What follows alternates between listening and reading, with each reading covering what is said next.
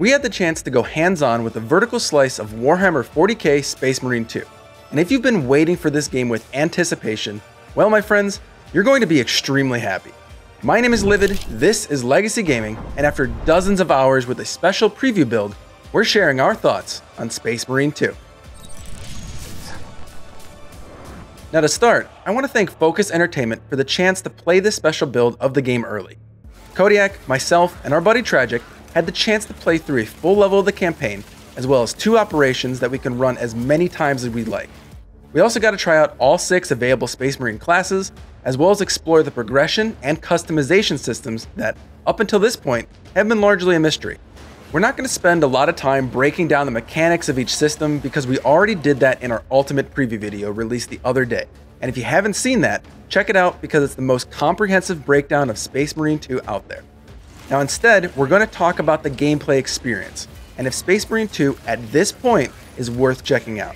Now with that in mind, let's dive in. We're going to focus squarely on the gameplay experience, because the moment-to-moment action is what has so far sold us on the game. Now you play as a Space Marine, either as Titus in campaign mode, or your own customizable Astartes in Operations or Eternal War. Now no matter what game mode, you're still taking control of a Space Marine, and let me tell you, these guys are lore accurate heavy. You feel the weightiness of their movement and actions almost immediately, and that's something you can't really assess until you go hands-on yourself. Space Marines are, to put it lightly, walking tanks, and their lack of mobility is a huge factor in how you play the game.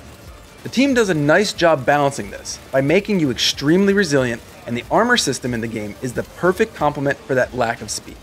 Now your armor is almost like a secondary health bar, and as enemies hit you, you'll lose a portion of your armor until eventually your health pool is exposed. The classes designed for the front lines often have more total armor nodes, while others have less. It's a dynamic that you have to account for constantly, and it's really well implemented. The armor system only works because of another set of systems, counters and executions. At a base level, whenever an enemy uses a targeted special attack, a blue or red warning indicator will flash on the screen. Red attacks have to be dodged, but blue attacks can be directly parried, countered, or perfectly dodged. Now these make for some of the most cinematic and brutal takedowns in the game, but they also restore an armor tick each time, so it's an essential system to master. Likewise, if you perfect dodge an enemy attack, whether that be a red, blue, or a non-telegraphed attack, you'll see a targeting reticle appear near their head. Pull the trigger, and you'll perform a counter shot, which kills or seriously damages an enemy while also restoring some armor. These 2 systems make your physical heaviness a true non-issue, and helps keep the action fast-paced while elevating the overall skill ceiling of the game. It's less about how fast you can run and clear areas, and more about how efficiently you can cut down the wave of enemies you're confronted with. Ammo and grenade conservation is truly a thing at higher difficulties, so being able to cut through tougher enemies using your sheer strength is something everyone will need to master. And it feels damn good when you pull off a difficult encounter with a flourish. Now I do want to point out, however, that during our time with this earlier build, these systems and controls didn't always work as intended, but that's because of a slightly larger issue. Throughout our time with the preview, it was clear that sometimes inputs would simply not register, and it's something that we're hoping the team has shored up for the final build of the game.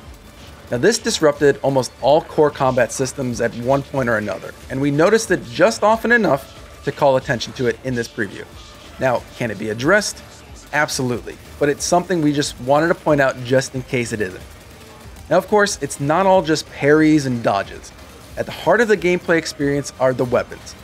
And nobody, Saber Interactive, nails the execution.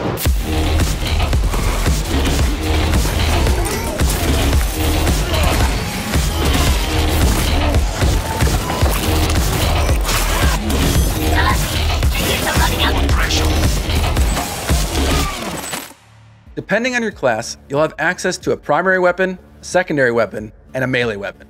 Now we're talking fan favorites like bolters, plasma pistols, thunder hammers, and meltas. There's a decent selection of weapons across the 3 categories at launch. And with so much 40k lore to tap into, we could easily see more coming after launch. Some weapons are unique to specific classes, which really helps each of the 6 classes feel recognizable. For example, the Bulwark, which carries a shield at all times, is the only class to have access to the power sword at this time. another notable weapon from 40k lore.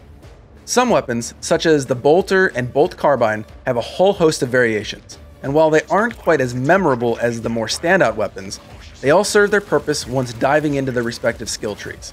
Now, when weapons and the combat mechanics all come together, the action is superb. And if you're playing with a full squad of 3, the moment-to-moment gameplay is exhilarating. You're a space marine, so by definition, you're a walking force of nature, but the difficulty is still there. Saber's proprietary tech allows hundreds of Tyranids to swarm at you at any given time. Mix in some warrior-type enemies as well as some special elites, and you're in for an actual battle time and time again. Now, we of course know that Chaos enemies are in the game at this point, and they present themselves much differently than the Tyranid faction. Now, that's all I'll say at this point, because we don't really want to spoil any surprises. But I will say this, brace yourself. The classes themselves are fun to use, and we're willing to put money on players calling some classes weak based on their initial impressions. But once you truly progress a class like the Sniper and understand its nuances, everything across the board feels extremely well tuned.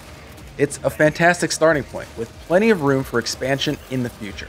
Now, each class comes with a unique active skill, as well as an array of weapons, some of which can only be equipped, as we mentioned before, by one class. The class's identity is determined by its skill, but the weapons and perk tree synergies help round out that complete picture, and while all of them are solid, some classes are simply just better suited for galactic war, especially while playing in co-op.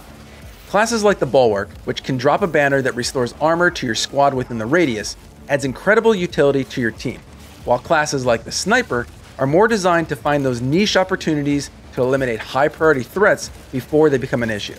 Now, each class evolves with the introduction of perks, and you better believe we'll have some future videos diving into each class in detail, so be sure to subscribe if you want those videos in your feed. Where you really notice the class disparity is when your squad is filled with a bot or two.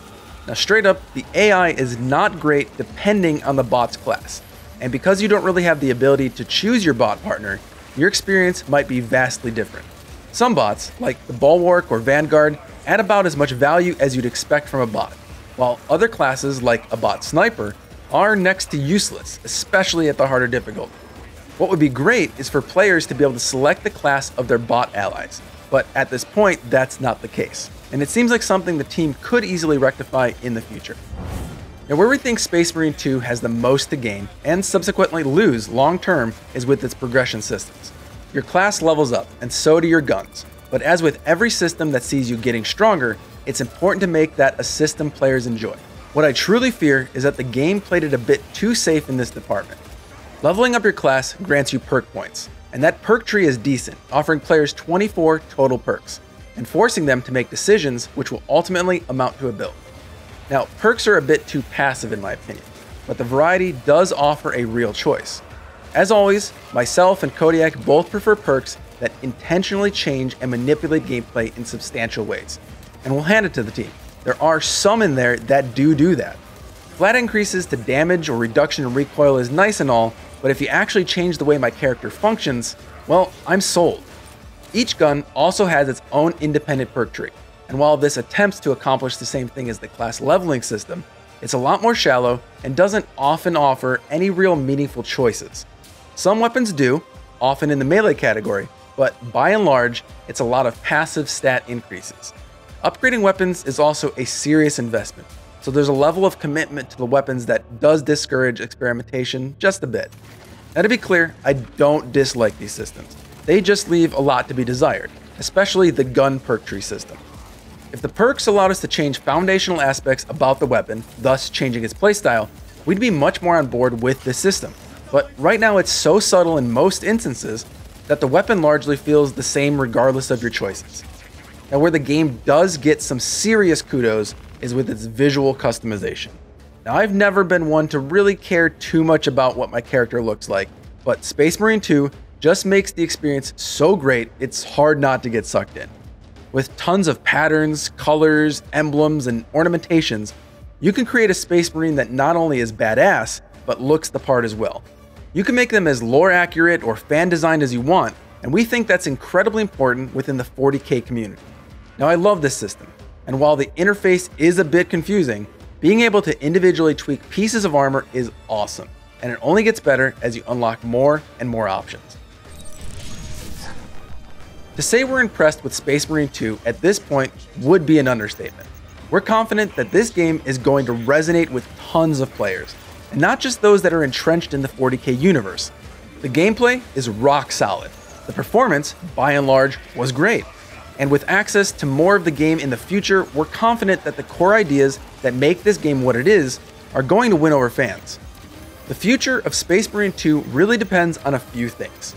First is the ability to react to community feedback.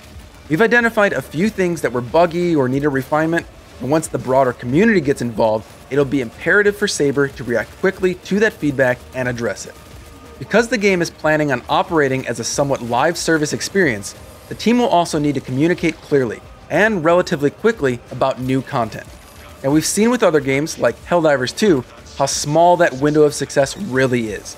And if the team can capitalize on that with plans for weapons, new operations, and even classes, Space Marine 2 has the potential to be in the zeitgeist for some time. And we love almost everything about our experience with the game so far, and we can't wait for everyone to get a chance to play on September 9th. Of course, we'll have a full review up on the channel ahead of launch, so keep it right here and never miss a thing. My name is Livid, and from everyone here at Legacy Gaming, thanks for watching, and play on.